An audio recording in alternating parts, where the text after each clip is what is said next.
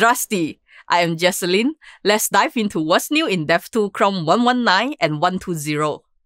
Heads up, it's time to take action. Third-party cookies are deprecating soon. Chrome will start disabling them for 1% of users in early 2024. Don't worry, we are here to help you prepare. First, let's head to the DevTools Issues tab. See this cookies warning? Expand it to review the cookies on your website that might be affected. Now, don't panic.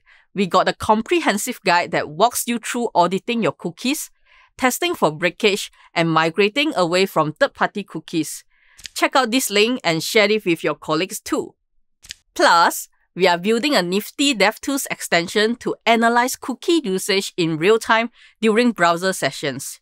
Here is a sneak peek.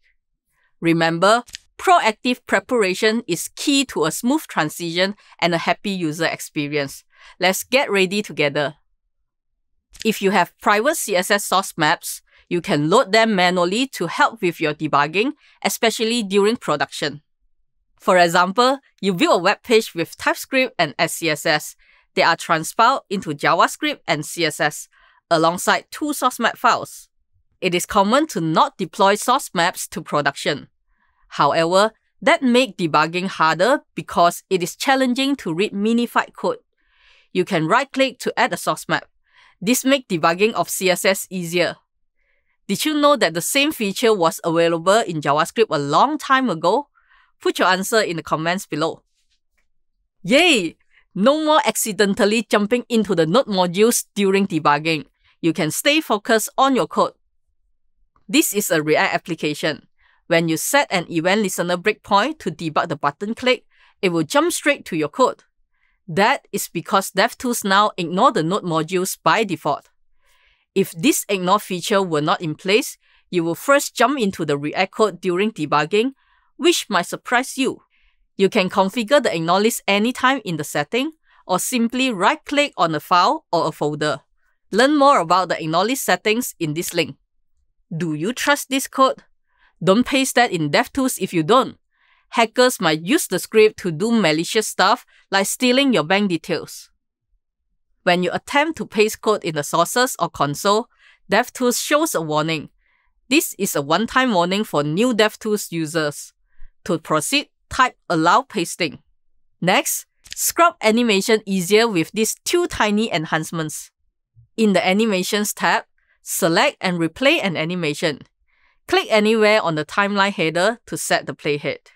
You can resize the name column to view the full selector name too. Previously, you couldn't resize the name nor set the playhead.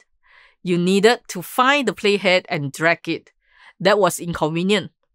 To learn more about the Animations tab, go to this link. If you frequently debug video and audio, you might want to enable the new media batch. In the Elements panel, right-click on any node and select Batch Settings. Enable the media checkbox. Cool! Now, when you inspect a video element, you will see a media batch next to it. Click to open the media panel for advanced debugging. If you want to learn more about media debugging, visit this link. Finally, it's time for a bonus tip. Have you heard of the term paper cut bugs? It refers to those usability issues that may seem minor, but can be quite frustrating during your development workflow.